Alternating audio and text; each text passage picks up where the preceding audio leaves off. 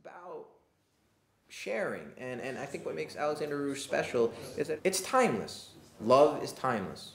And that's not exclusive to like one region or one language or one culture or one religion. People get it, and when they get that love story. And they want to talk about that. And that's what I think makes it special, is that it really can reach everyone. Really great examples of that are with the three actors. You know, Porek, Delaney, Sarah Malaka Lane, and Oleg Menshikov. Each one of them, in my conversations with them, not only have they been concerned about their character and what we want to do with that, but they get this. They get this theme of love. They understand that Aleksander is struggling with his love for the father, with the father's love for him, with his love for his best friend and his best friend's love for him. When you're casting somebody for a role like Aleksander Rouge, you're thinking about, geez, what can I get from an actor that's not going to be said? What can I get from the eyes, from the expression, the hands, the movement? And when you watch the character that Porek plays, Teddy, in The Wind That Shakes the Barley, there is such depth, and there's a lot going on. And of course, in a Ken Loach film, he's going to direct it that way.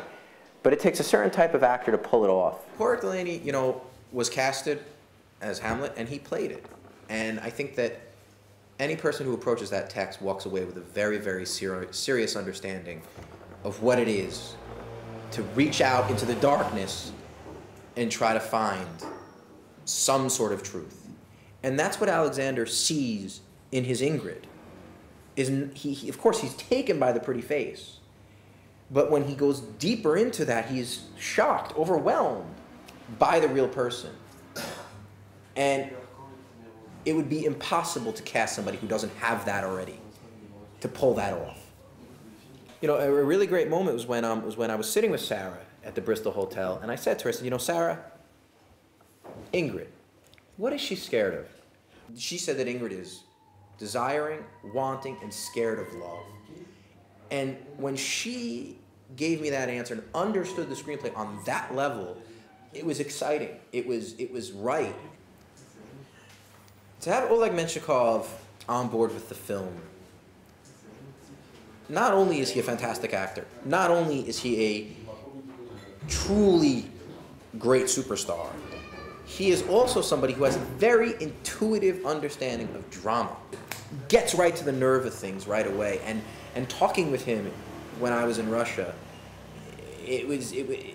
all the air in the room just vanished, and it became about what we were talking about, which was what was on the page and what made this role important, how to play it, who he was. That's why Oleg Menshikov.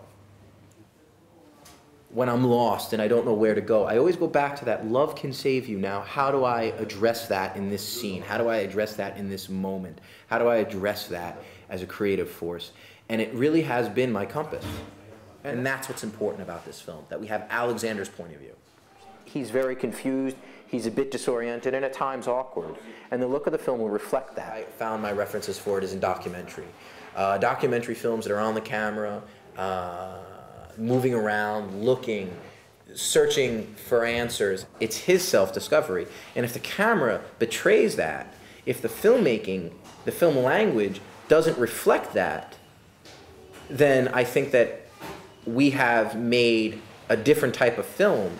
I'm just trying to tell a love story.